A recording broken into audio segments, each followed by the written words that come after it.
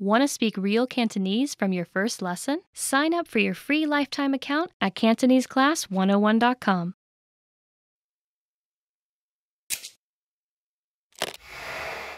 Hi everybody, Olivia here. Welcome to Ask a Teacher, where I'll answer some of the most common Cantonese questions.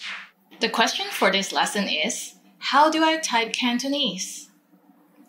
Typing Chinese characters is not as immediate as typing Latin alphabets, which is completely displayed on the keyboard. In this lesson, I'll try to give you all the necessary information for being able to type any words or sentences in Cantonese. Let's start with some good Cantonese input systems, ones that are easy for anyone to use, including non-native speakers. The Google Input Tools extension for Chrome browser is a good and easy way to type Cantonese characters.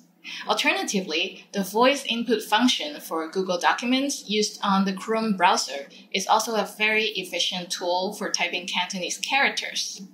People who live in Hong Kong usually use Changjie input method, Simplify Changjie or Suchan, Hanyu Pinyin, Yuping romanization, Yale romanization, handwriting, or touchpads like finger tracing, and voice input for writing Chinese characters. The good news is we don't need to add the tones when typing Cantonese. The input system either provide the exact characters or provide a list of choices.